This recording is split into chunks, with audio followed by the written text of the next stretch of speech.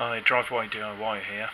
Today I'm going to talk about engine earths, circuit earths, and how when we have a problem with one of the circuits on our cars that we always try and get to the bottom of it and wonder what's causing it. And one of the things I want to talk about today is just a bad earth, really dirty earths, bad connections, things like that. Is that when you're looking for an earth, and how that the earth should always be connected to the part of the engine, part of the body, chassis, things like that. And then when we're looking for the earth, and how we go about finding an earth as well. One of the things I want to talk about, it's only a quick video really, but one of the things I want to talk about is how rust and grime, things like that, get in the way of it.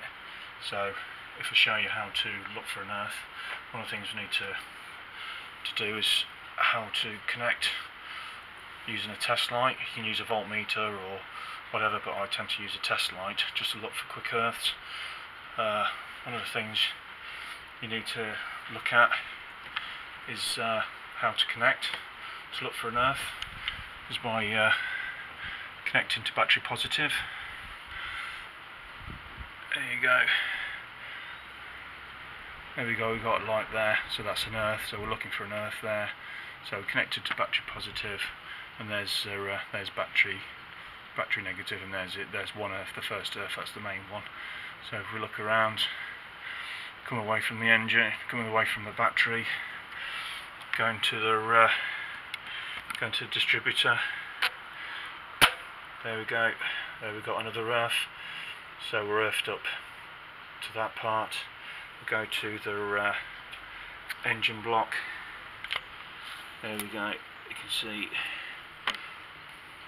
we're lit up there. We've got earths down. What other earths have we got? There we go, we've got an earth that goes to the chassis. There we go, we're light up there.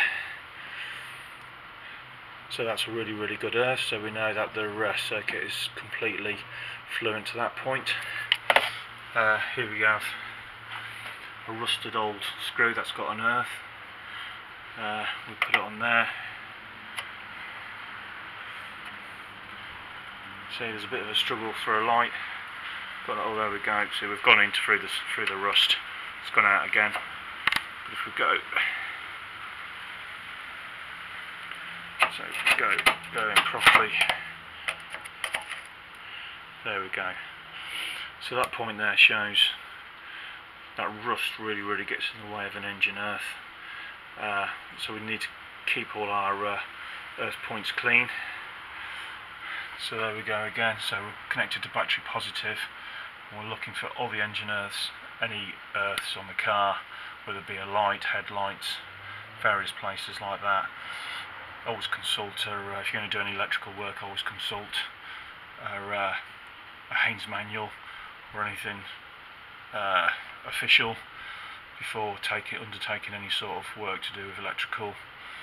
But anything that might not be working, the first port of call, like headlights, always be looking for, check the earths there, some earths down here. There we go.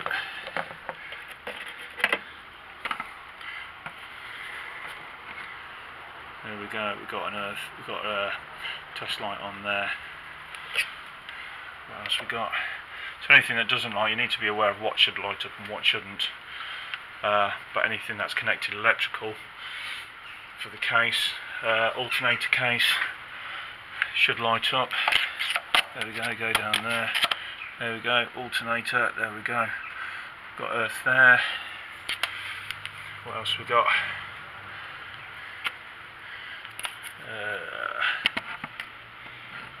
There we go, we've got engine cover, got a slight light on there.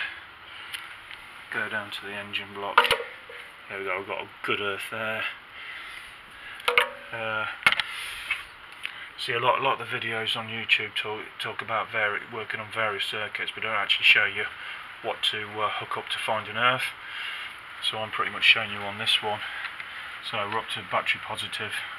looking for an earth. This is just a basic video of finding an earth.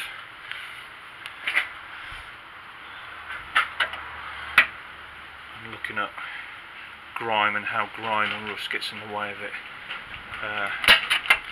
So for jump starting as well, if you're trying to jump start a car, you need to go to an earth, so you need to find a good earth there. There we go, we've got a good one, look at that. So those points could be where to hook up your earth cable for a jump start. But you need to rub some of this grime away. And obviously if you've got a bad earth, then the test light won't show up, as I showed you here. So there, I'm resting on rust, so there's no light come up. There we go through the rust, there's your test light, there's your light coming up. This is just basic video on how to try and find an earth before putting your car in for a garage. Could be easy as just taking part of the screw right down there.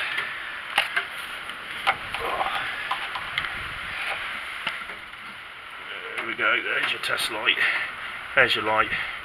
So if you've got a poor ground, you've got a light, take your ground off, give it a good clean and put it back. Okay, that's all I've got to say about this. Thanks for watching, hope this helps you.